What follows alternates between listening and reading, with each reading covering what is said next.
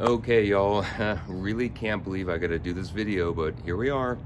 You know, y'all that bought whatever microcap or whatever OTC stock you bought, or crypto even, that you bought recently, and it has these big ups and downs day to day and even month to month.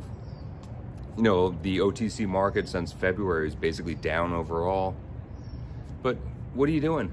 Well, look, for the people that can't stand the ups and downs, you're in the wrong thing. Look, let me tell you a story. My grandfather operated, you know, basically a repair shop for cars.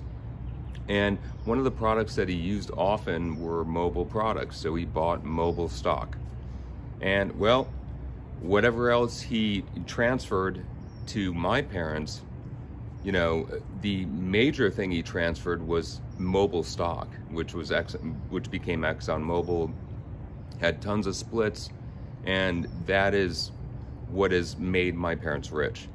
So intergenerational wealth is by buying stocks or crypto or whatever it is that you're buying, and you hold on to it over time.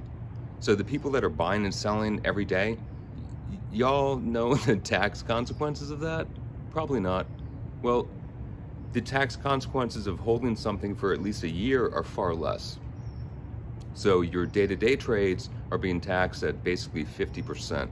So whatever gains you got half of that if you report. Hey, don't report taxes, I don't give a shit. You know, it's not my thing. But nonetheless, you know, you are gaining intergenerational wealth by buying companies that you believe in and holding on to them.